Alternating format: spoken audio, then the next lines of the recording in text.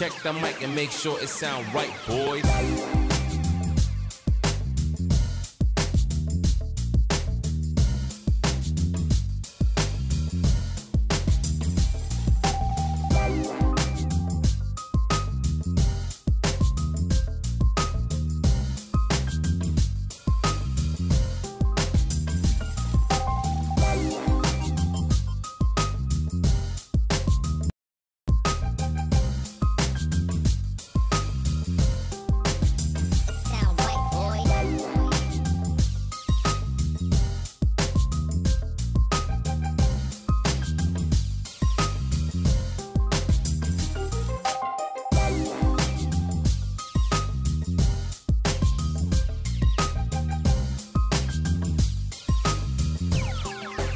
It sound right, boys.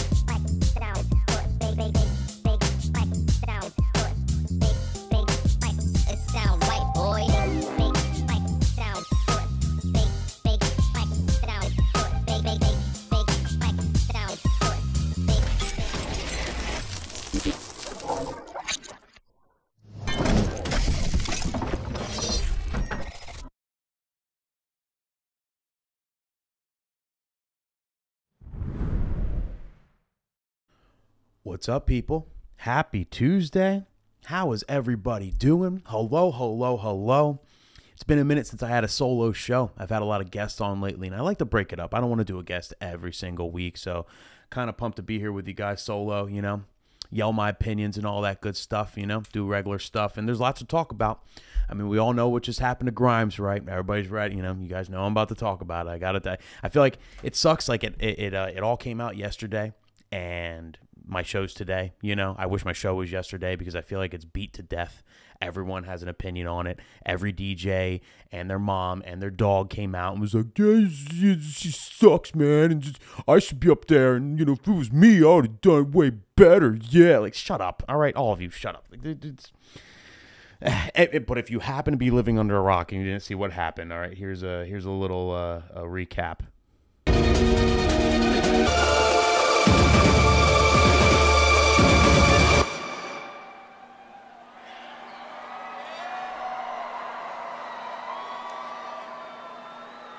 Ooh, this is brutal.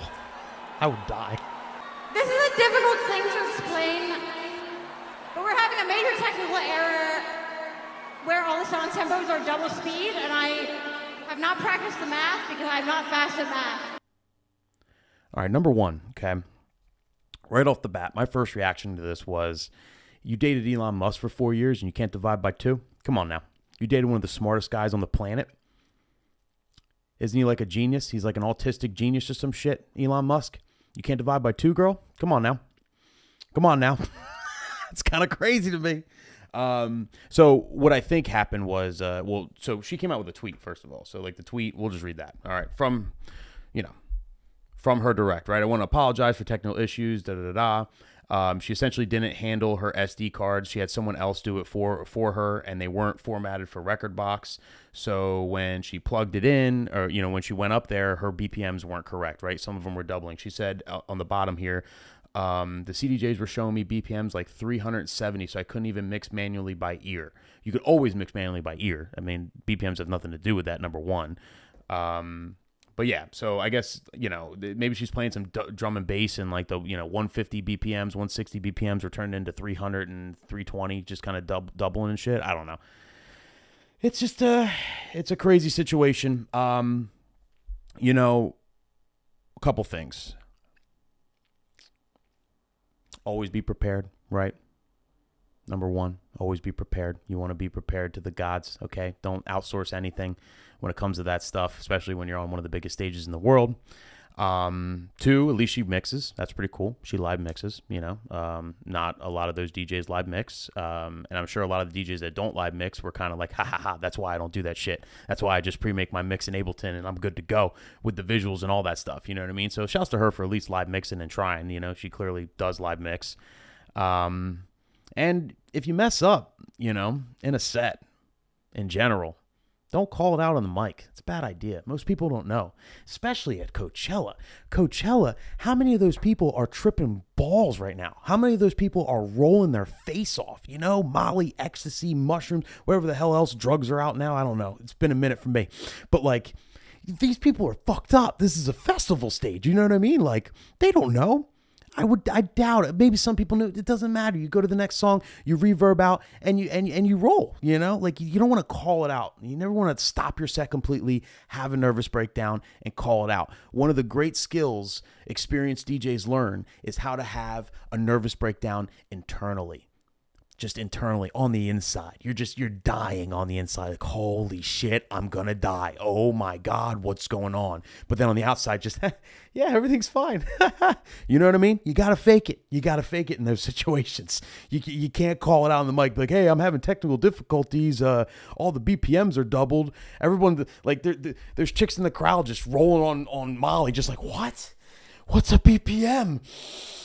Like, you know what I mean? Like, can you imagine being in that crowd? I would just be like, I'd be bugging out. Like, oh my God, am I creating this? I did it with my mind. It's with my mind, man. Like, imagine tripping on mushrooms and you're just like, the music stops and the visuals are still kind of going and the DJ's just like, everything's messing up. Everything's hydromodulating. Oh my God. Oh my God. Like, it must have been a bug out. Like, for real. Like, that shit's nuts. And that's all I got to say about that. All right. I wish her the best. You know, everyone says they could do it better, whatever. I don't know. You know, she messed up. She's human. She admitted to it. She did handle it wrong, and I'm sure she's not going to handle it like that again. And that's it. She, you know, I wish her, you know, more success. She's got some songs and followers and opportunities and all that good stuff. You know what I mean? I don't know. You know, let her do her thing. That's all. That's all I got to say about Grimes. But thank you all for joining me. Thank you all for joining me. Appreciate it. Yo, Casanova, shouts to you, bro. I think I saw DJ D-Man in here earlier. What's up, DJ D-Man? Thank you guys all for joining me. So, being that this is a wedding DJ show, I guess, or a DJ show, but like, you know, I do a lot of weddings. Let's talk about our friends, The Knot, huh? Our friends over at The Knot had a little do not play list. These 26 do not play wedding songs are a hard pass, okay? When these lists come out, I always think they're interesting. It's good to pay attention to them. And all DJ, you know what I mean? Some DJs stick their nose up at this, like, oh, these are bangers. I'm still going to play them. First of all, while I agree that our friends at The Knot don't know shit about shit, I also think that any songs that are on this list should raise eyebrows, right? If you do play these songs every single wedding, clearly every other DJ does too. Do you know what I'm saying? And I think like a big way, there's so many hits.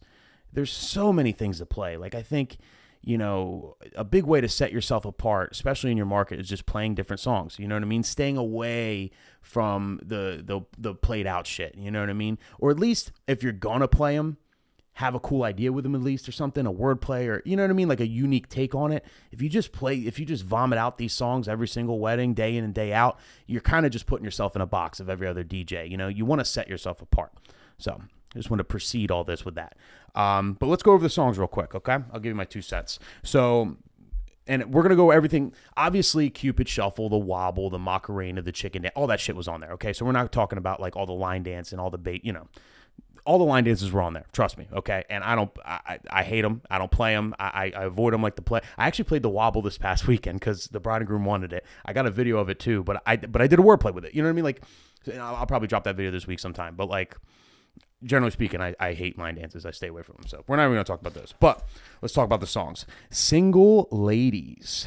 Single Ladies. They say it's a nice tribute to the ladies who are single, but they're like, it's old as shit, and you should probably play Texas Hold'em instead. I don't, if you have a good edit of Texas Hold'em, yes. But yeah, I don't know. I don't play Single Ladies. Party Rock Anthem. Our buddy DJ Danger Zone from the last show probably would hate to see that, but that's kind of played out. Yeah, I don't really play that too much. Happy by Pharrell.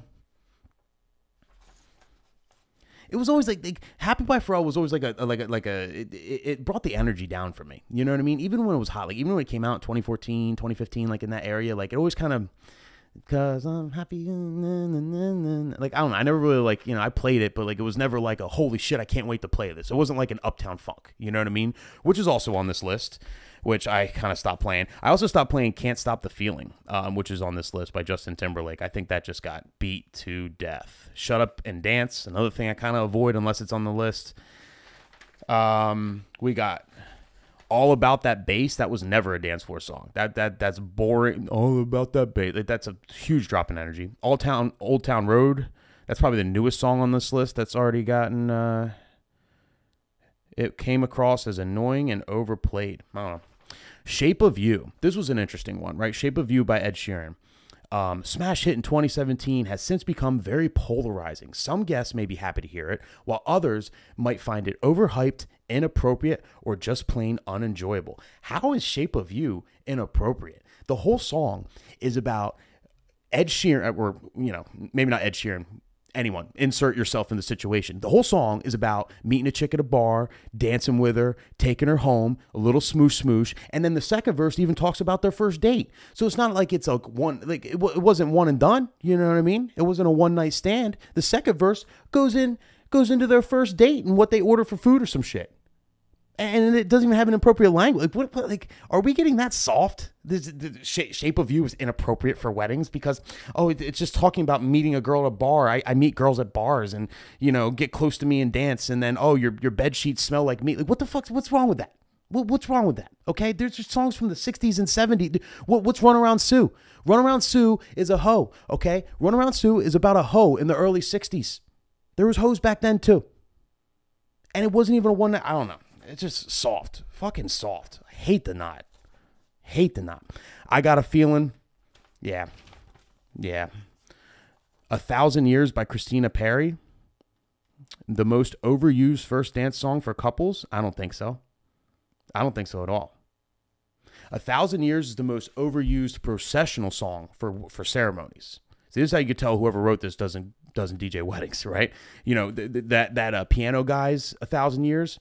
Every single wedding on earth, like, was using that for, like, the bride to walk down, like the processional, okay? Not as a first dance. The most overused first dance song, back to Ed Sheeran, is probably Thinking Out Loud, or what's the John Legend? Oh my God, it came to All of Me by John Legend. Those were the most overused first dance songs. I can count on one hand how many times a couple actually used 1,000 Years for the first dance. You tell me in the comments. YMCA, that's absolutely wrong. It's a banger. I don't want to hear it. Celebration, Get Low. See, I like Get Low, but I have routines with it too. You know what I mean? Like, I don't know. I think Get Low still works. This says, like others on this list, Get Low was a go-to party song at its peak. However, it has become an obvious and to some annoying choice for receptions. I don't know. That's like Get Low is probably the one song that, like, out of this whole list, I'm just like, I don't know. I think it's a banger. I don't know. Gangnam Style, absolutely. Holy shit. And then Sweet Caroline. Sweet Caroline's a dinner song. That's not a dancing song to me. Oh, and let's not forget to mention Who Let the Dogs Out.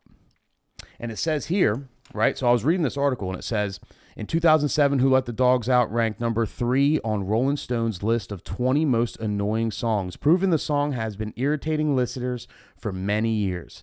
Save spots in your playlist for songs that are instead beloved.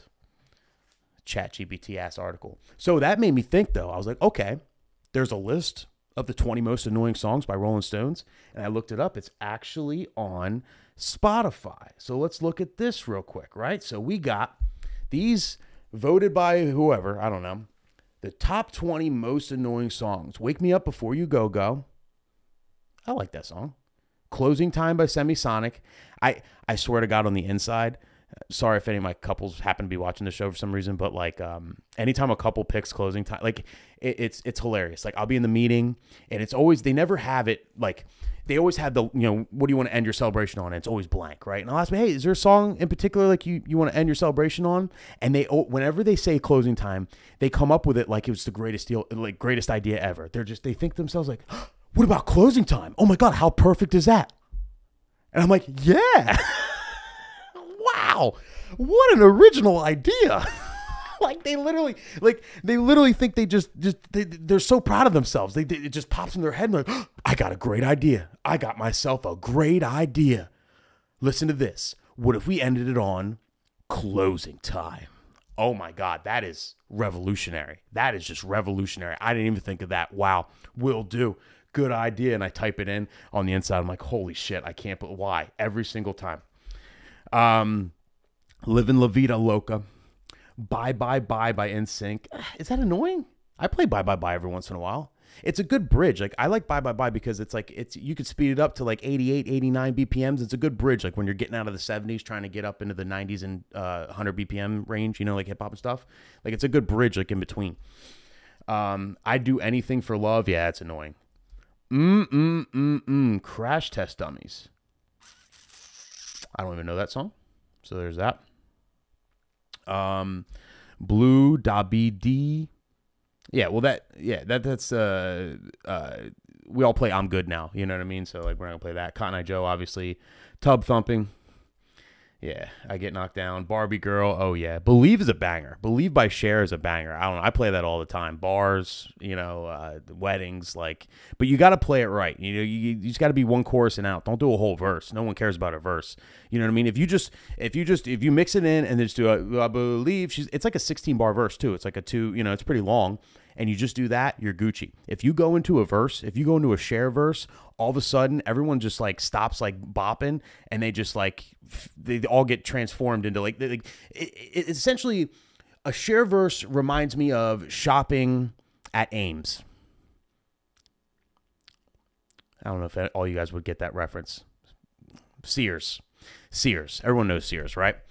It reminds me of shopping at Sears. Like they would always play in the 90s when I was growing up and I'm following my mom around shopping, right? You know, I'm 8 years old, you know, and it's like 1996, 1997. Like Believe by Cher would always be playing. It would always be like that 90s kind of housey vibe. You know what I mean? Anyway. Thong Song by Cisco. Yeah. Wanna Be by Spice Girls. Super annoying to me. But if it's requested, I play it, obviously. I mean, what am I going to do? You're Beautiful. Yeah, he's got a stupid voice. Mambo number 5. I stopped playing Mambo number 5 for a minute. For like 10 years, I'd say. Okay, when I started DJing in the 2000s, you know, and then it came out. That shit was hot, right? I think it came out probably 08 or something. Maybe earlier. Let me know when Mambo number 5 came out. But like, I was, you know, it was a banger. And then it got so played out, I stopped playing it. And then the last year, I would say, you know, not every wedding or whatever, you know, definitely not at bar stuff, but like, you know, every once in a while, I've been bringing it out. You know, it's one of those.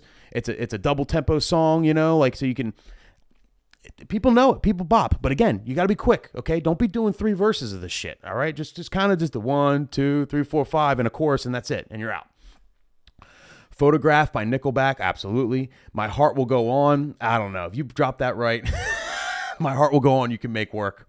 Who Let the Dogs Out's on there, as we heard earlier. Macarena and My Humps. I think My Humps, I still play that. I think it's a banger. You know what I mean?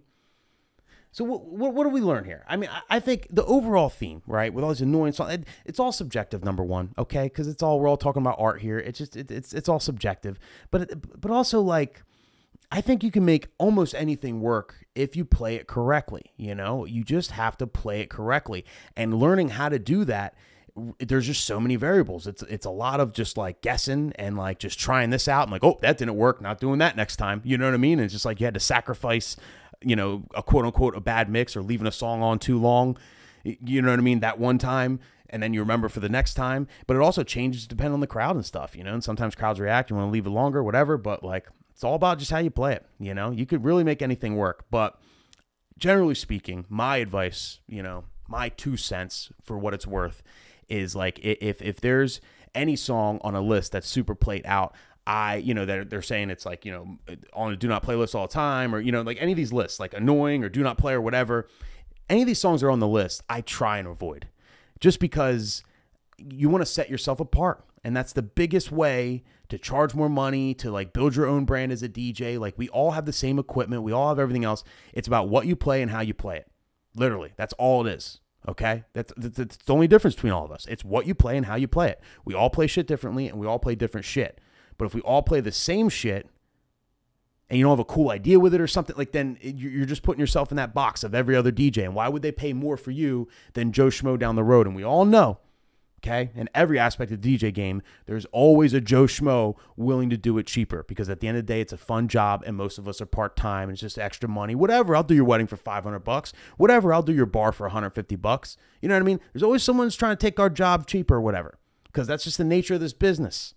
So you have to set yourself apart by what you play and how you play it. And social media, I guess. I don't know. Just my 2 cents on all that. Did you guys hear about this? Twitch close to DJ live streaming deal with labels.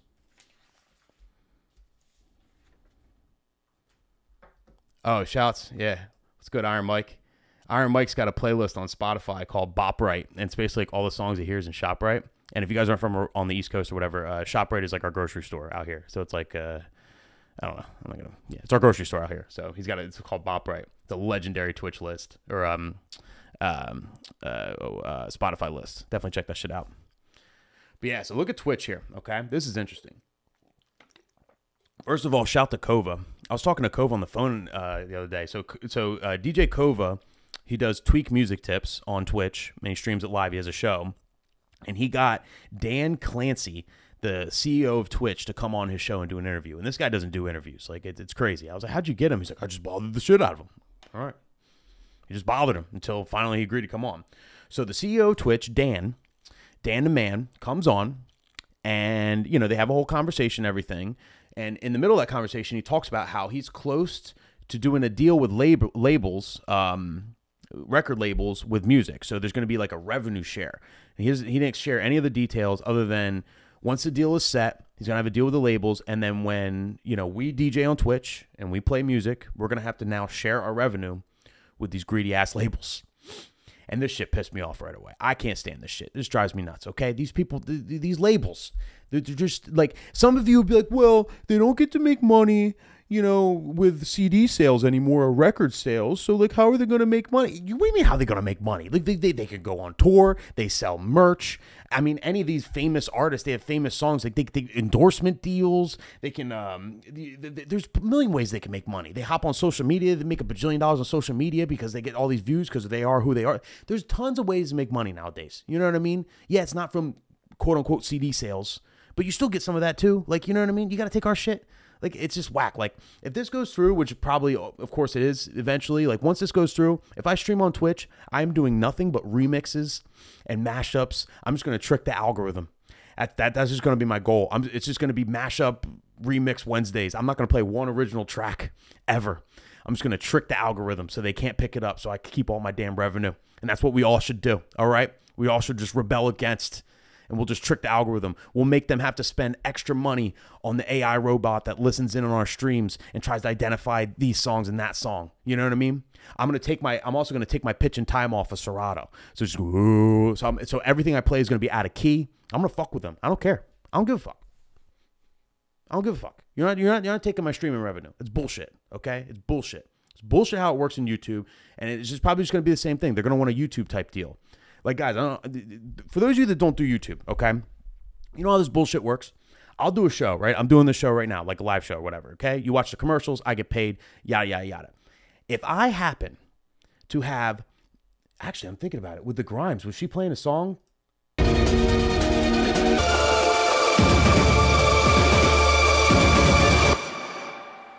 Hopefully that wasn't long enough. So this is how it works, okay? If I happen to show a video like that and she was playing a song and the YouTube algorithm picked it up, 100% of my ad revenue from this show, 100% will go to Grimes or whoever wrote that song. 100%. For as little as a 7-second clip. That's how bullshit that is, okay? I'm over here slaving over a hot microphone for a whole hour, yelling my opinions, okay? Risking getting canceled every day for this show. Okay. And if I play a snippet of a song, YouTube takes all of my revenue and puts it right to that artist. That's how it works. All of it. Just all, not a portion of it, not like a proportional. They don't prorate it. You know, it's like, all right, well, this was, 0.5% of the video. So 0.5% of the revenue goes, no, 100%. So that's the precedent. So like, I'm assuming that like if they have a deal, if record labels have a deal like that with YouTube, that's exactly what the deal's going to be like with Twitch. You know what I mean? Like, and think about it. You do a stream, you play 100 songs. If it picks up 80, 85 of them, I mean, they're splitting revenue all kinds of ways. UMG gets this, Sony gets this, whatever. They're splitting. Where are we going to get paid? I don't see us getting paid at all. I think like they're probably negotiating a deal because they don't want to take away everything. You know what I mean? Are they going to take away the bits too? Like you get tipped in bits. That goes to some of the record labels because you're playing their music. Like it's messy. It's all fucked up. It drives me nuts. And these are just like, we're just trying to make it out here in these streets. You know, the DJs that stream on Twitch all the time and everything, you make a couple $100 a month or whatever. Like you got to take that too. You're all right. You're all making million. What the fuck? You know, it just drives me nuts. So it's either you got to take pitch and time off and play nothing but mashups and remixes on Twitch, or I mean, stream live on TikTok. I mean, right now TikTok isn't like really messing with you, and then at least like you're not going to make money live on TikTok. Like there's no real money on it with it. But what the benefit of streaming on TikTok is you get the most amount of viewers in any other platform. Like you could like you don't even need followers if you're doing good. You know what I mean? It'll push it in their algorithm, and you'll easily have 100 viewers like with no followers. Like if you haven't tried it, DJs, try it. Like it's really cool. You have to stream through your phone and get like one of those wires or whatever so you can have direct audio. But like you get a good amount of viewers. But the benefit at the end of the day is converting those viewers into followers, and then now you build up a TikTok following, and then like TikTok does pay pretty well nowadays. Like TikTok has been paying pretty good. TikTok's like almost at YouTube levels. Like they're trying to compete with YouTube, I think. Like it's pretty crazy. But they don't, with TikTok, they do campaigns. It's not like just a steady, like this is what you get paid on. Like TikTok is like, it's always like a different campaign every quarter. Like right now, TikTok is trying to push longer form content to fuck with YouTube, I guess. And TikTok will only pay on videos that are over 1 minute. So any videos that are under 1 minute, zero money. Which fucking drives me nuts because like my videos are all like 30 seconds. You know what I mean? My videos are like my sex life. Just kidding. Where's my rim shot? Boom, boom. Anyway, that's my rant for the day. Anybody got questions? Oh, that's a good point too, Mac. Yeah, you do need 1,000 followers to stream live, so you got to build up there too. I forgot about that, but after that, it's worth it though. It's cool. Like you can get like a ton of people on your lives. You know what I mean? Like if you have a good stream, like it's definitely the best algorithm for it. Whereas like Twitch is brutal. Twitch is so hard. You know, you start out on Twitch. I think I was streaming to like 10 people for the first 6 months or something. You know what I mean? It was crazy. You got to just smoke a joint and vibe, just not worry about the viewers and all that, you know? Can we form a lobbying group to start getting DJs exempt from all this copyright crap? How the fuck you supposed to have any sort of digital presence as a DJ nowadays? Yeah, it's impossible. It's getting harder and harder. And then what scares me is like the smarter the algorithm gets, because right now you can get away with stuff, you know what I mean? Like, little clips, or, if you're mixing it doesn't pick it up. But I mean, obviously it's just going to get better and better. Eventually it's going to be able to pick up any type of song. So like, I don't know. I'm just trying to like push as much content as I can now with music and everything until they take it away from me, and then by then, like I think we all should just build our following. If you're into that, build your following, use music, do everything you can while we can do it. And then if they end up taking away all that, where you can't use any music or whatever, however it works, it's probably all going to be just revenue shares. You're just not going to be able to make any money. But worst case scenario, they take away all of our abilities to use any type of music, and we're all DJs. Like that's what our content will be about. Then at least like you have a following already, and then you can just like, do talking head shit like this, I don't know. It's scary. It's scary shit. How often does dubstep get requested in weddings you do? Very rarely. When I do get requested for dubstep, it's usually just like what are the old Skrillex jams, like Scary, Sprites, Nice, whatever. Like I forget the name of it, but those shits, like the classic ones. And I'll just drop one of those like out of nowhere. You know what I mean? And it's like fun. Everybody's like, oh shit, boom, boom, boom, boom, boom, boom, boom, boom, boom, boom, boom, boom, boom, boom, boom, boom. You know what I'm talking about? That song? That's just fire. Like everyone knows that song. I'll still play that out of nowhere, like at a bar or a club or something. But I'm not going to drop that at a wedding unless it's like requested. You know what I mean? That's a big risk. Your favorite nephew asked you to DJ his wedding. How much are you charging? Full price. Nah, I'm not DJing his wedding. I'll say no. I avoid that by just saying like I want to be a guest. You know what I mean? I don't want to DJ the wedding anyway. It's a lot, I'd rather like be a guest and enjoy it. And then I don't want to get into do any money type stuff. You know what I mean? Of course, like I would just like do shit for free for family, but like I'd rather just be there and have a good time and get litty, you know? So that's what I'll say. I'll be like, listen, I'll recommend the best DJs ever, and then I can just come and be a guest and let my hair down. Lewis, it's funny you asked when I'm going to start producing, because me and Santi have been talking about it every week that I need to get on Ableton, and I think I'm going to start doing it soon. I'm going to start out with edits, okay? I have a lot of edit ideas, just like, you know, just for myself, just things I wish I had an edit on, you know? Because I don't make any of my own. Right now, I don't do shit. So I'm going to start out with edits. I'm downloading Ableton or Serato Studio. I'm going to try both. I don't know where I'm going to go, but I'm going to start making my own edits, make all my own useful edits just for myself.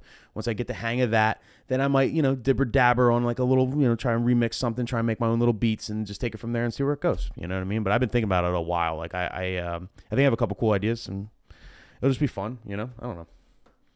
Maybe I'll suck at it though. Who knows? Have you ever done your show? No, Mixcloud sucks. Tony Morris, Mixcloud. I mean, I don't know. I feel bad. Fucking Mixcloud is great. I like Mixcloud. They're trying hard, okay? And they are the only legal, quote unquote, legal platform to live stream. And they're cool for mixes. I got mixes up there and all that other stuff. But the audience isn't there. Their marketing isn't there. So they don't suck.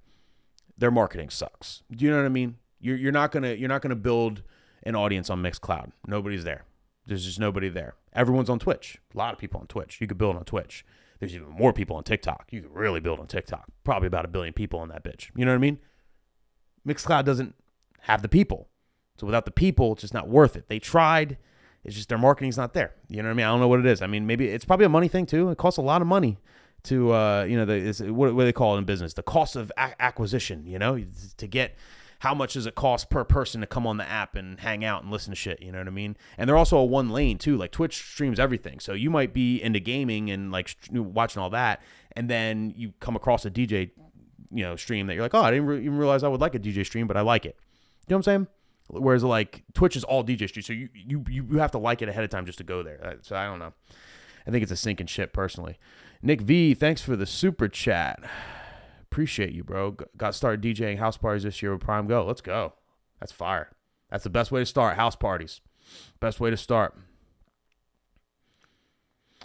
275 to 300 person wedding in a 50 by 100 tent. Is 2 18-inch EV bottoms and 2 15-inch Pioneer tops enough, or do I need more juice? You should be good, but it depends which bottoms you got. I mean, you know, hopefully those are EKX bottoms, or, you know, if they're ZLX bottoms, then you're not going to have the low end, but you'll be fine. I personally would use 2 15-inch tops and 2 18-inch bottoms for sure.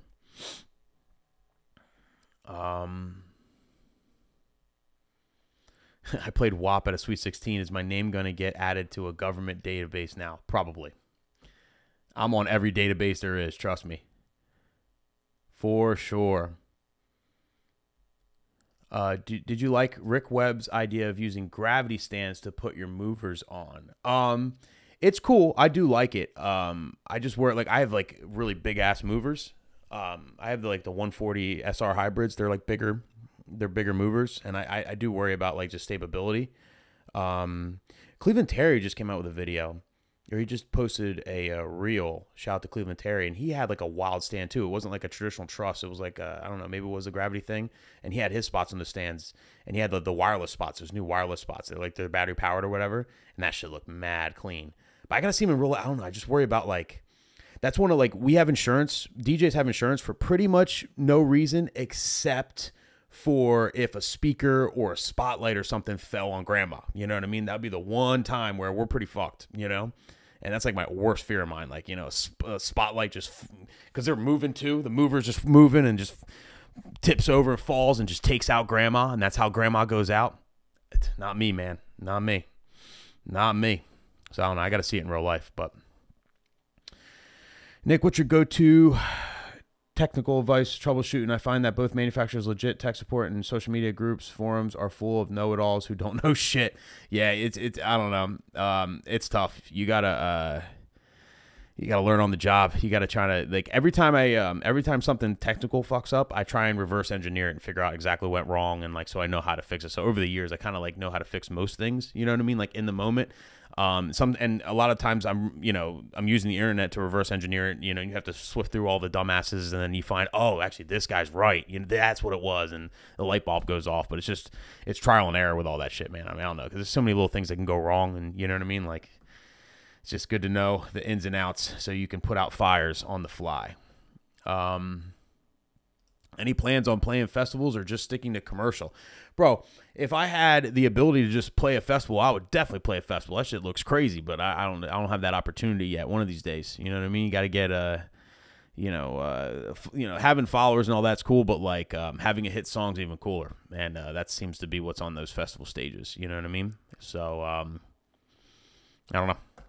It's tough, but yeah, I would play it. I just love it. I'll play in a closet. I just love the DJ. So like, especially the bigger the crowd, the better. I'm always down. No such thing as ZLX bottoms. Oh, my bad. All right, ELX. Oh yeah, they're solid. Okay, yeah, my bad. I wasn't sure if ZLX made bottoms. I just know ZLX is those poopy tops. They're entry level top. I gotta stop being mean. All right, I'm trying to be nicer. I'm a dad now. They're entry level top speakers, okay? ZLXs are fine. They're very nice. They're fine. They're affordable. The new G2s have good technology, cool technology, the color screen and the onboard DSP and yada, yada, yada, okay? They're nice entry-level speakers. But they won't last you forever. Eventually, you want to move up to the better stuff. That's all, okay? That's all. You make a video, compare how easy it is to use Serato Studio versus Ableton since you never used it. Yeah, I actually should kind of vlog my whole process, like just me sitting down and trying to fuck with shit for the first time, because like it's very daunting. You know what I mean? It's very, very daunting. Like if you don't use Ableton or Serato Studio, like you'd probably agree with me. Like you just look at it and it just looks so complicated. And I'm just like, oh God, I don't even know where to start. Like, you know what I mean? But like we were at a wedding a couple days ago, and I wanted an edit to try out this wordplay. Or I needed an edit to try out this wordplay, and Sancho's like, well, I got my computer, I'll make it quick. I'm like, all right. And then he busts out his computer, and he made this edit for me in like 30 seconds. And that's what really made me like, is that easy? He's like, yeah, just fucking, that's it. It's a fucking, like, what do you mean? Like, it's a doll, bro. I'm like, oh. So that's when the light bulb went off my head. I'm like, oh, shit. A little easier than I thought. I was kind of like hyping this up to be something crazy. You know what I mean? It looks pretty, at least he made it look easy. I mean, I don't know. What do you do with products companies send you? You have to give it back all the time. So Pioneer makes me give it back.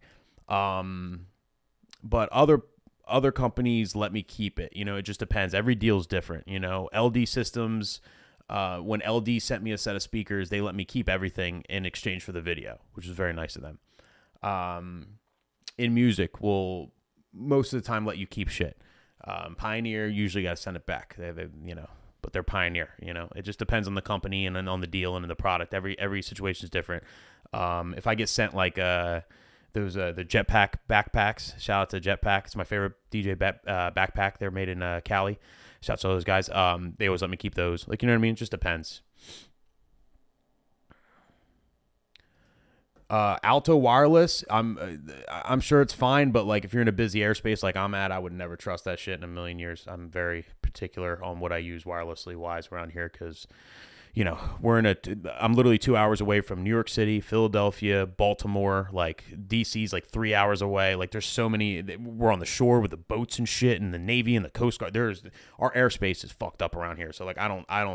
If it's cheap, I'm not using it. You know what I mean? If it's like an affordable option, I'm not using it. Like I don't need nothing to cut out. Like it's just. But if you're kind of out in the middle of nowhere, you know what I mean? Like you're not near any major city or whatever, then you know, yeah, I'm sure it works great. Plenty of things. You know, there's DJs that use egregious microphone systems, and oh, it sounds great. It was only $300. I'm like, that would never work in New Jersey. It only works because you're in Western West Virginia. That's the only reason why it works. Like, you know what I mean? Johnny, I don't know. What genre of music would I produce? I don't know. I don't know. I'm just gonna smoke a fat J and whatever comes to me. You know what I mean? I'm gonna see what happens. Guy here, sorry, I was catching up. How many years did it take you to get where you are, being sponsored, in the popularity as well as your professionalism? I don't think I got anywhere yet. I've been DJing for 20 years though. I've been making content since I started my YouTube channel in 2017. No, I started making videos in 2017. I started this channel in 2018, I think. Late 2018 or early 2019 is when I actually like started posting on this channel. So I would say like I've been like, but yeah, when I joined SCE, that's when I kind of realized like I got to get my content up because like these guys are crushing it and no one's going to want to book me. So like I joined SCE Cinco de Mayo 2017. So pretty much then, like that's probably when I jumped in the water and was like, all right, I got to, content's a part of life now. It's either sink or swim. You know what I mean? There's no in between. If I want to get booked, I got to make content, and that's where it all started, and then it just evolved from that. You know what I mean? I never had any. I only ever wanted to get booked. That was my only goal. You know what I mean? I was like, I'll yell my opinions out here, but then I got into it. It's really fun making videos and shit. So, Donovan Yawkey, thanks so much for the super sticker, bro. Yeah, with hearts popping out of his eyes. That's I love how it describes the emojis. Appreciate you, brother. What DJs do you look up to as far as your influences? AM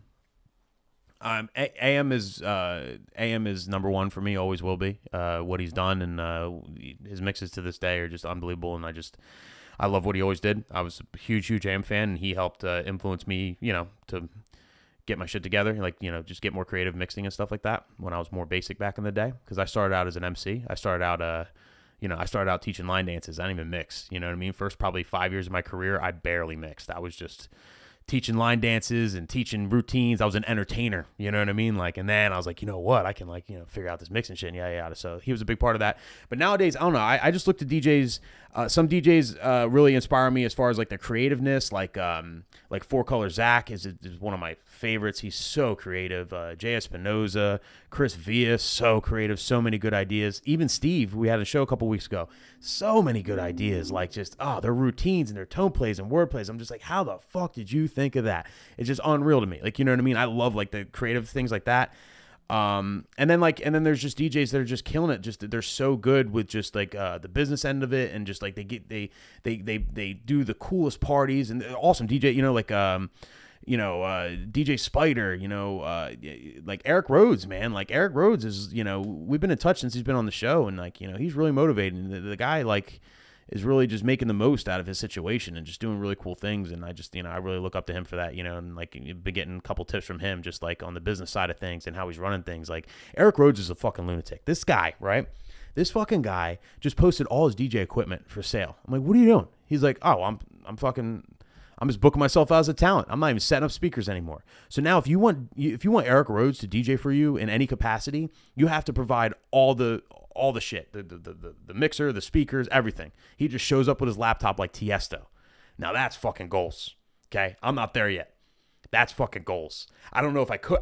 It gives me anxiety. Like I like having control. Like to me, like when I set up my own speakers, my own furniture, and my own turntable, I know everything. I know how it works. I know how, if it breaks, I know what's wrong. I know. You know what I mean? Like I feel like it. Like it gives me anxiety doing a wedding with like other shit. Like anytime I've done like destination weddings, Mexico, Colorado, whatever, like, and I have to use obviously other shit. Like I always have this little anxiety. Like I hope everything works all right. I hope like they set it up right. I hope like, but that's just me in my own head and being a wedding DJ my whole life with like tons of backup and yada, yada, yada. Like, I don't know. Eventually it would be awesome. Imagine like every wedding you do, you just walk in an hour before, just for fun. Watch the ceremony. You come already dressed, It's like you're attending a wedding. You take a shower at your house. You put on your suit. You just keep your jacket hung up. You toss it in the back of the whip. You drive your car, You could just drive your Mazda 3 to the wedding. You don't need a trailer. You don't need a truck. You don't need a load-in outfit. You don't need to change at the venue behind your facade, real quick, hoping nobody sees your heart underwear. You don't need any of that shit. You just show up, set up your laptop, quick little sound check. I'm here. And that's it. Like, it's a dream of mine. I don't know. Sorry. Kind of fucking ran today, I feel like. What factors do you consider to put together quotes for your out-of-state weddings?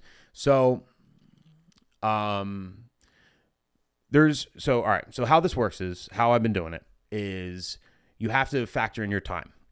If you have a wedding, so it's really a lot about logistics, okay? So if you have a wedding on a Saturday, and let's say it's in California or something like that, I prefer 99% of the time to fly out the day before and then fly out. Obviously, you can't fly out the day up, so you have to fly out the next day, right? So you're traveling Friday and you're traveling Sunday, and the wedding is on Saturday. You have to charge accordingly, because now you can't book Friday and you can't book Sunday. So that's essentially your only, unless you have a Thursday wedding, of course. But like, if a wedding's on a Saturday, or even on a Friday, because you're flying out the next day on Saturday, like, you can only book one wedding that weekend. So you have to charge accordingly. A lot of DJs, and I know it happens because, like, I get these planners that hit me up. A lot of DJs, essentially, you get an opportunity. Oh, weddings in Florida. A lot of DJs will just charge their regular rate plus travel, and that's it. Because it's fun. You get to go out to Florida, and it's a good look. Look at me, I'm DJing in Florida when I'm really from Tennessee. Whatever. Like, I get that, right? And it's fun, especially if you're young. But you're losing out on money, because now that's your only wedding the whole weekend. You could have booked 3 weddings that weekend and made 3 times as much. You know what I mean? And like, I know all you guys are doing it. Like, a lot of DJs are doing this, because I get planners hitting me up all the time. I got hit up for a wedding in Italy, and they were like, listen, and I gave them my price, and they're like, wow, well, a lot of vendors are actually doing it pro bono, just to have like a nice free trip to Italy. I'm like, well, I'm not fucking doing that. That's stupid. Also, I'm just to go. I'd rather just pay for a trip to Italy and go to fucking Italy. Like, what are you talking about? Pro bono. Doesn't that mean free? Yeah, that means free. No, I'm not doing free. Free? You want me to do your fucking wedding for free? What are you, dumb? This is the planner too. So by the way, so I'm not talking to the bride like this, but the planner, I don't give a fuck about planner. They just piss me off. The balls in that. She said that in person, like over a Zoom. She said that in a Zoom. No, I'm not doing it for free. Let alone like my regular, like, you know what I mean? Like, it's gotta be worth it to you. But for me, like, I do 2.5. No, 2.5 times my rate. That's what I do. And that's why I recommend 2.5 to 3 times your rate. So if you got a wedding you have to travel to, it takes up your whole weekend. You can't do other gigs. 2.5 to 3 times your rate, plus your rider, right? Which is like speakers, everything else. I'll bring, like, if it's domestic, like if it's in the continental United States, I'll bring my Rev 7. If it's international, they got to give me a mixer too, because I'm not trying to get a work visa and all that shit. And then travel, of course. And you want to do your flights, your hotel, transportation to and from the hotel, and if you could squeak it out, a per diem. And a per diem is essentially a daily rate to cover your food and whatever, right? So you don't want to spend money. You could have ate at home, but, you got the hot dog. You got yourself a glizzy at the airport. That's supposed to cover all that. You know what I mean? So that's basically what I would do, what I've been doing. What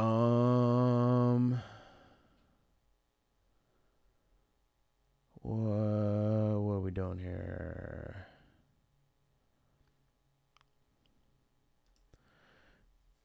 Nick, this is a dumb. I have a learning disability. I'm a DJ, and I'm in a bad situation. I have a crush on a girl.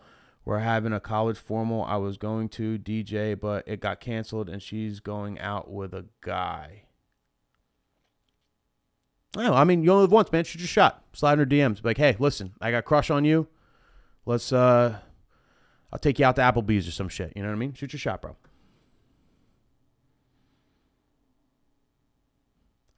See, I literally shoved all my gear in a Mazda 3. It was awful. Bro, a few years back when I couldn't afford a truck or a trailer, I used to put all my gear in a Chrysler 200. I had a Chrysler 200, a 2011 Chrysler 200, and I had it set. Like, I bought I didn't buy a sub that sounded good. I bought a sub that would fit in one of the back seats. So one back seat was a sub.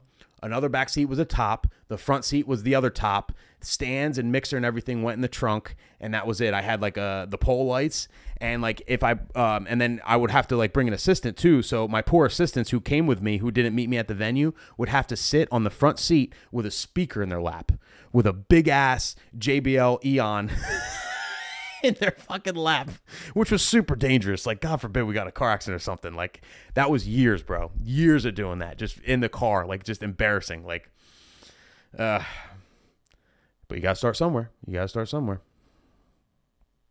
how you start. And then you build, and you save your money, and a little bit better, a little bit better, a little bit better. Shouts to Jay Book. What's good, man? Knott's list of songs are exactly what I've been telling some of these set in your way DJs Yeah, DJ idea sharing, great place to stop playing and try something out of your comfort zone.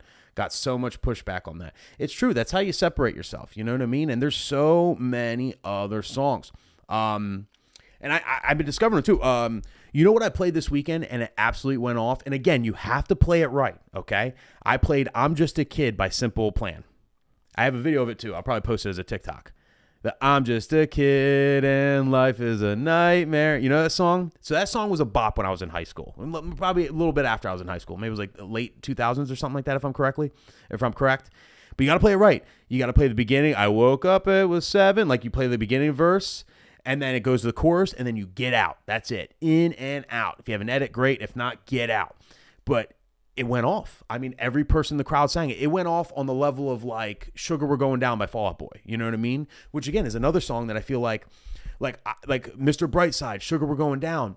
Those are all songs that everyone's playing now. You know what I mean? So I'm trying to like figure out songs outside of that, you know, so it doesn't, because really people go to what it just, the other argument is a lot of DJs are like, well, you got to realize that like some of these people, you know, how many weddings do they go to? You know, it might be played out to you, but not played out to them. They never get to hear it, you know, and that's valid, I guess.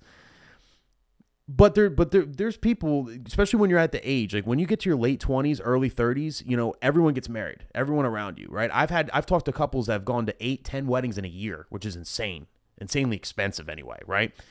You know, so that's what I'm kind of thinking of when it comes to like the played out songs too. You know what I mean? Maybe not played out to mom or dad or uncle or, you know, younger cousins or the people in their 40s, you know, that don't go out much anymore or don't go to weddings much anymore, right? Like I'm 35. I don't get invited to many weddings anymore. Like all my, you know, anybody I grew up with is married except for Kevin. Kevin will get married one of these days.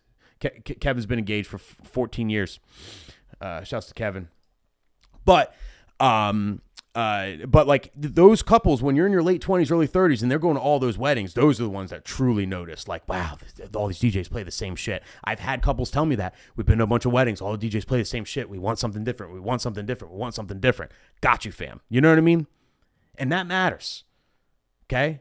Because if you think about it, if you do the math, right, unlike Grimes, okay, if you're good at math, unlike Grimes, I'd rather risk it for the biscuit and play stuff that, like, most DJs don't other play. So I know for a fact 100% of the room hasn't heard these songs in a while, right? Rather than play the same shit everybody plays and just bank on, all right, well, only like maybe 10, 20% of the room thinks it's played out. Everyone else will dance. Like, you know what I mean? I'd rather risk it and affect 100% of the room, except instead of like just playing the same shit and like, you know, there's 20% it's just like, ugh, you know what I mean? Ugh, everybody plays this. Ugh, another line dance. Ugh, Uptown Funk. Ugh.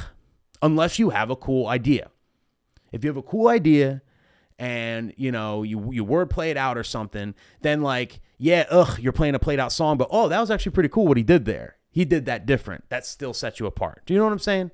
Like, I'll play the Macarena, but then I'm going to go right into Macarena by Tyga, you know, or some shit like that, you know, or like, except for YMCA. YMCA should be played every wedding no matter what. Every gig. Every club gig, bar gig, every gig on earth should be playing YMCA. I don't care who you are. Eat my ass, okay? Eat my ass. I don't give a shit. YMCA is a banger. It's a damn banger. Oh, good. Set a date soon, sir. I can't wait for that wedding. I'm going to get wasted at your wedding. I'm going to throw up on you, Kevin, on your own wedding. I'm going to throw up on you. It's going to be great. That's it. Shouts to Ewan. What's good, bro? My man, Ewan. All right, I'm going to answer a couple more, guys, and probably hop off. Nick, any experience with JBL Party Box trying to go? No. Prime Go is already a battery power looking for something for smaller backyard venues.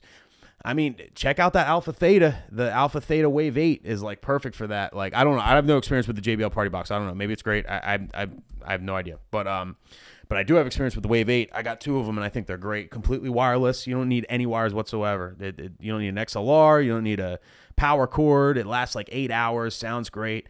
It's so fire. Like, I love those things. I'm actually going to get, I was talking to Santi about it. I think I'm going to sell my Everse 8s and then buy 2 more Wave 8s just because I just love the technology and it works so well. So I don't need like a lavalier. I don't need to like rig it or whatever. Like, you know what I mean? Like, it literally is built-in wireless. Like, I had it in cocktail hour this past Saturday, and it was like a long, weird room, and we had like one speaker in one corner, one speaker all the way in the other corner, even sound through cocktail hour. People were bopping. It was perfect. Like, ceremony, I can now have 2 speakers completely wireless. So I'm in the back, you know, where I can't be seen in pictures of ceremony. And I literally set up my speakers in front of the person who's speaking like you're supposed to, but on either side. So it's even. So especially for bigger crowds, you know, my whole life I've been doing ceremonies with just like one, like, you know, I don't know, bow stick or like just one speaker, and I'm kind of in the corner and it's all one big setup. Now I can set up wherever the hell I want, especially with like the Jackery batteries, but then the actual speakers, all wireless, battery powered, and I can have them right where they're supposed to be, like bang, bang, clean as hell, no wires, like right up front, like on either side of the altar, essentially, like on either side of where, not like, you know what I mean, on either side. So it's nice and even, sounds better for the mics, everything. Everybody can hear it. I love those Wave 8s. DJ Fish attended 10 weddings last year and have 9 more this year. Yeah, dude, that's so expensive.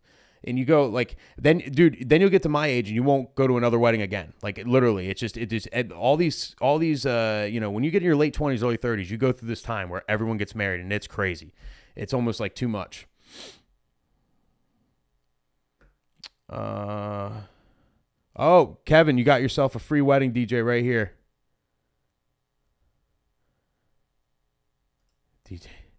DJ D-Man. All right, what do we got? Jack, what's good, Jack? Do you have any advice for things to look out for when working with lighting speaker companies that's an affiliate DJ? Are there red flags to look affiliated DJ? Like you're saying, like making content? Like, I don't know. There's nothing. Red flags? I don't know. The only thing when I'm if you're talking about like doing reviews and shit, right? And you're making content, so like an affiliated thing, the only thing I like my hard line or whatever. The only thing I look for is if they try and limit what I could say.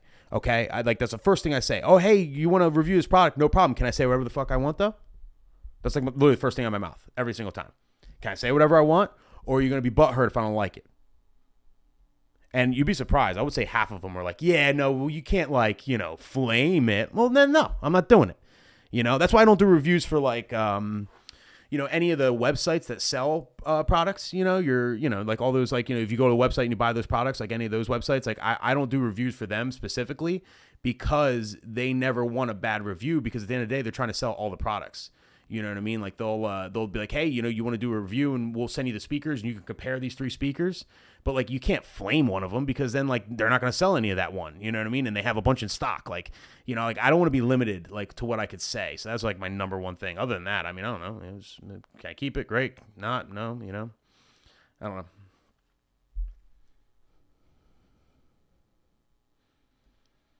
DJ Sidekick, Nick, thanks, bro. Appreciate you, man. DJ Popo, the bar Spinelli doesn't have a dance floor. Should I make room myself so that people can dance, or just let it be what it is? Let it be what it is, Popo. Listen, you play the jams right, people will dance wherever, okay? On chairs, on tables, in between tables, running into people, behind the bar, on top of the bar. People will find a place to dance if you get them vibing. You know what I mean? Never need to make a dance floor. They'll make their own. I've actually literally seen people move tables and make their own dance floor. You know, just trust your vibes. Spin the right vibes and people will vibe. What's good, Haas? Nick, are Rockwell wedges worth it? Or Rockville wedges worth it? I don't know. I don't know about them. I can't speak on them, bro, to be honest with you, so I don't know. Do you use a storage unit to store your equipment? I do, because I have a crap load of stuff. Why you want to know, Kevin? Why you want to know where my equipment is, bro? Why? Why you want to know?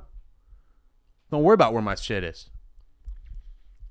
Don't worry about it, Kevin. Okay? Kevin Sounds. Don't worry about it, all right? I store my shit on the moon. That's where my shit's at. You need a rocket ship to get to my equipment. Store my shit on the fucking moon.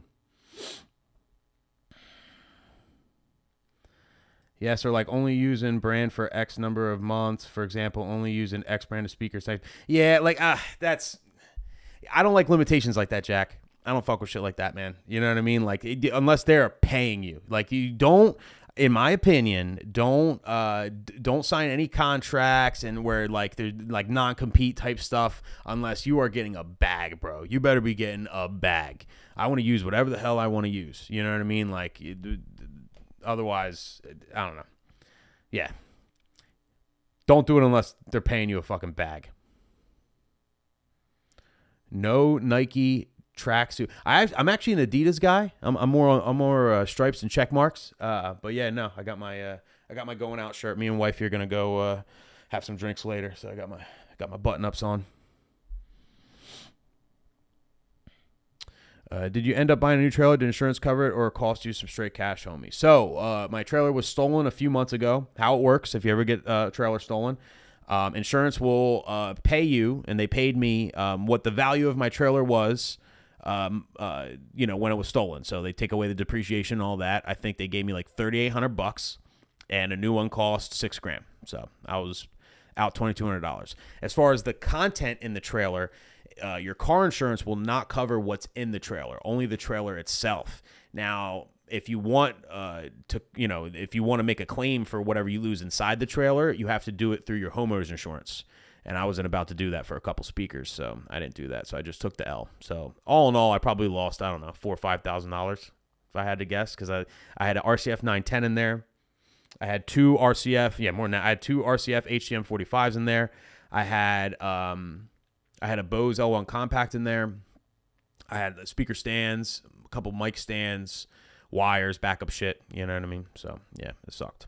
So yeah, I got like $3,800 and probably cost me close to $10,000 altogether. I don't know. But shit happens. Lock your shit up, people. Lock your shit up and put air tags in it. I learned my lesson that day.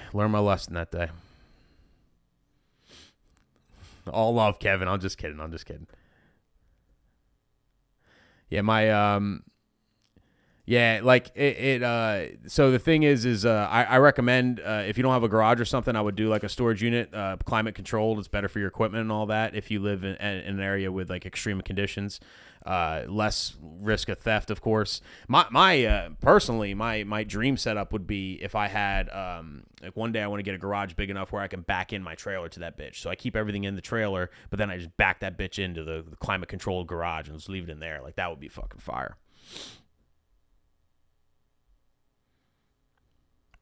Yep. Every wedding, I got to call up SpaceX, and they deliver my shit. All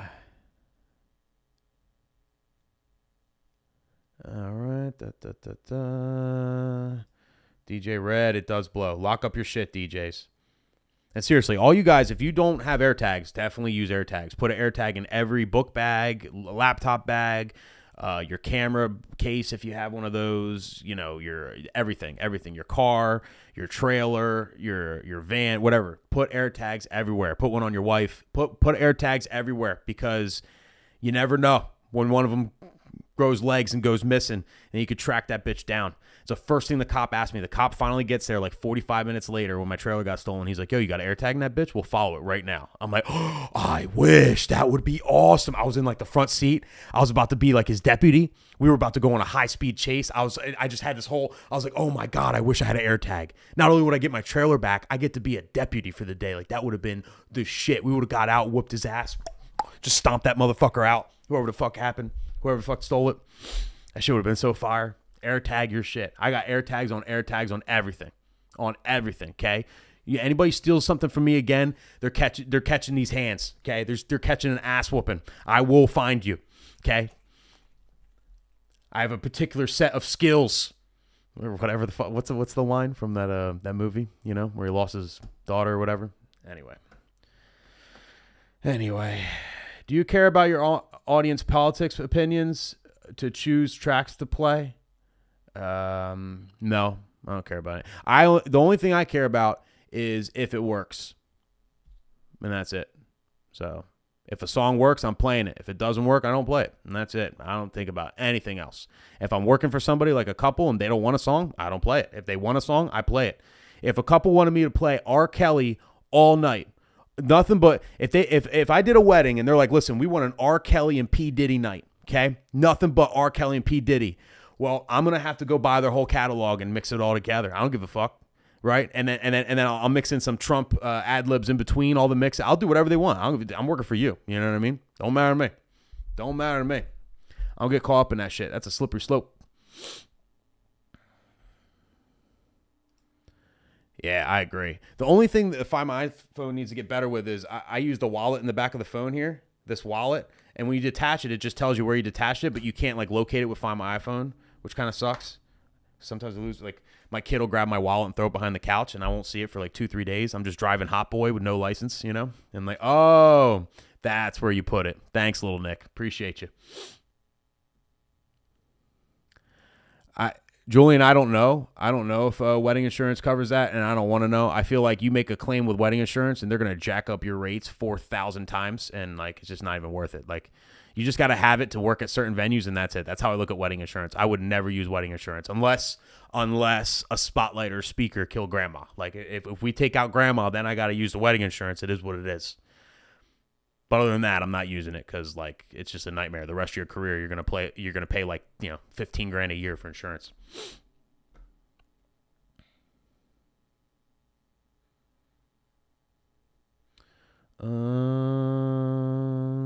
Ignition. Yeah, I don't know. Last time I played it, I got the like knife to throat, but I'll try it again. I love Ignition. I used to play it all the time. Like, you know what I mean? I don't know. As long as it works, I'll play it. I don't give a shit.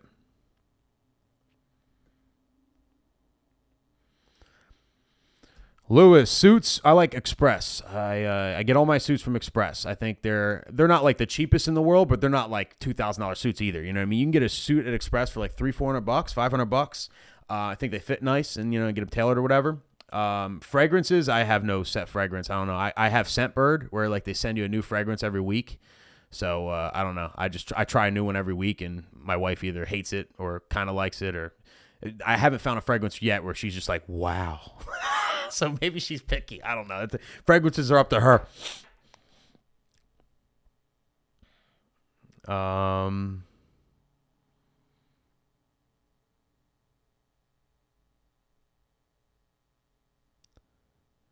The person stealing the trailer will be notified within 15-20 minutes they are being followed by as air tags. They can then make noise, and they will find them and destroy them.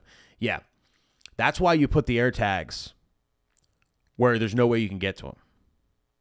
Like in a trailer wall and multiple of them. Like I will show up with these two hands before you get to all the air tags. There's no way. You're going to have to rip the whole trailer apart. You're going to have to find them. Like, you know what I mean? Like you're catching an ass whooping before you find them. Like that's the whole thing. That's why it's a countdown. You know what I mean? It's going to take you longer than 30 minutes to find them. It's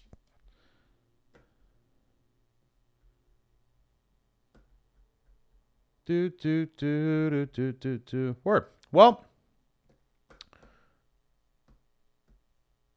think we're Gucci. I think we're gonna wrap up. Any other questions? You should try the Cupid cologne. Cupid cologne, like the line dance. Thank you, Tony. Thank you, Tony. I don't get to do it all like with the guests. I don't really get to do it, so. Maybe I could. Maybe we should do like a Q&A. Maybe you guys think. Let me know in the chat. You guys think I should do like a 15-minute Q&A at the end of every interview I do? I never really do that, and that way we can like you can ask whoever I'm interviewing some questions and shit. You know what I mean?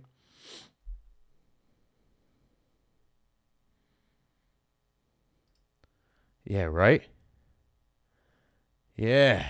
Yeah. Damon, did you steal my trailer, bro? You the one that stole my trailer? Do you think it's a good idea to be subcontracted under a DJ company? I mean, I am. So, yeah, that's the way to do it. You know, you do it as an employee, you're going to pay more taxes. If you're a subcontractor, you can write more things off, and you have more opportunity for tax breaks. Especially depending on what tax bracket you're in and stuff, it can get pretty hairy up there. So, word. How do you know songs will work with crowd and what won't? Excuse my dumb question. I'm new to DJing. Brett, it's literally trial and error.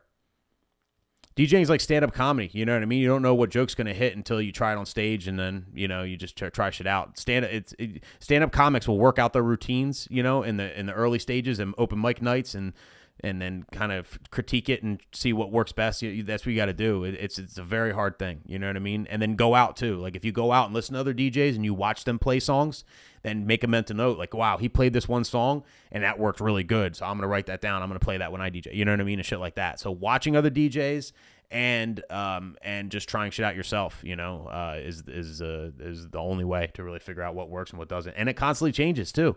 That's what's tough too. Songs that worked last year don't necessarily work this year, and vice versa. There's songs that always work no matter what, I guess, or stand the test of time longer. But like it constantly changes. You have to keep up with it, and it's just like a constantly evolving thing. But it keeps it new and fresh, and it's why it's a fun job. You know what I mean? It doesn't get mundane. DJing doesn't get mundane to me because I'm constantly faced with a new challenge or a hard crowd or whatever, or an easy crowd, and I can fuck around and yeah. So I don't know. I'm seriously considering it DJ Algorithm. I think it's superior to Serato in multiple ways. Serato actually egregiously just dropped a video of someone showing how to fix your beat grid. Where it's like, sometimes when you scan a song, it doesn't. It's like a girl doing it. She's like, sometimes when you scan a song, it does. Look on Serato's Instagram. Sometimes when you scan a song, it doesn't match up the beat grid perfectly. So this is how you fix it. You hold Alt and da-da-da, and it goes through the whole process. And I'm dying laughing watching this. Like, yo, Algorithm DJ literally is like almost perfect. Like it not only will have a perfect beat grid almost every single friggin' time, like you can't stump it. If you have a song that like TT Me Pregunta or whatever that starts out at like 104, then goes up to 111, then goes back to 104, like, you know, one of those songs that changes BPM in the middle song, or like I'm a B, you know, I'm a B by Black Eyed Peas starts out in the 90s and then goes up to like 120, right?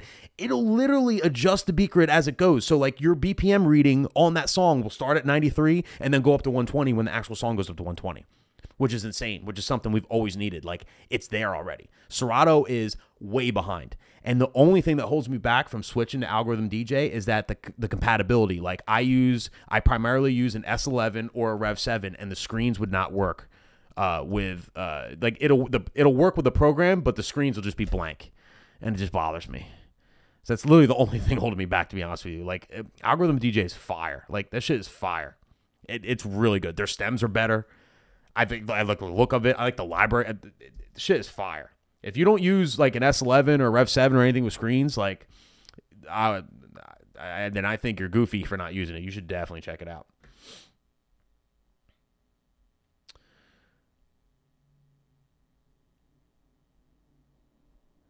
The Drake diss track is ridiculous. It's so far. It's so far.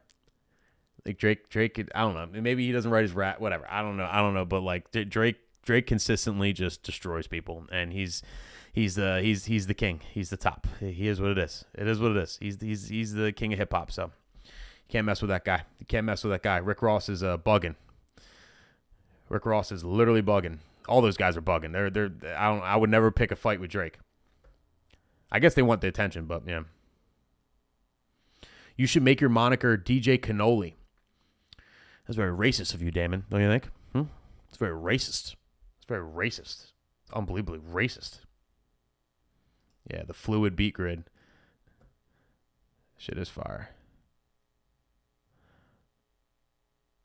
I am an LLC.